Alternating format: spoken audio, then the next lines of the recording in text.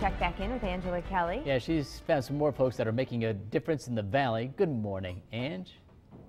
Yeah, hey, good morning, everyone. We're joining you live from the double portion soup kitchen inside of St. Thomas Church in Menasha.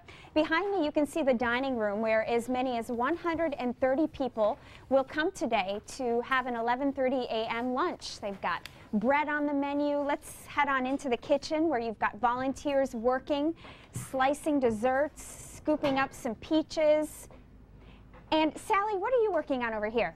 Well, I'm starting on peanut butter and jelly sandwiches because on occasion someone doesn't like what we're having or they're allergic, so we always have peanut butter and jelly as a backup. Can I help you out a little bit? Oh, please do. Okay, so I'm going to help out Sally, and just so you all know, Sally got this started, helped get this started about a decade ago. Tell us about that. Sure.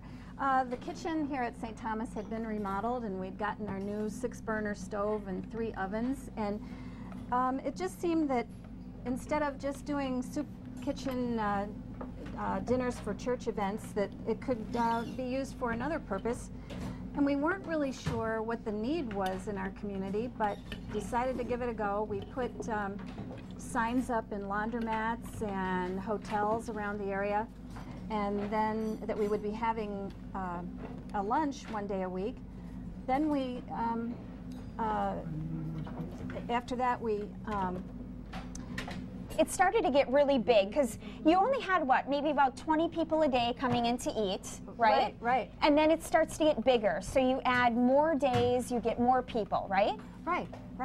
And the church here was very agreeable, and other churches started joining in and sending volunteers.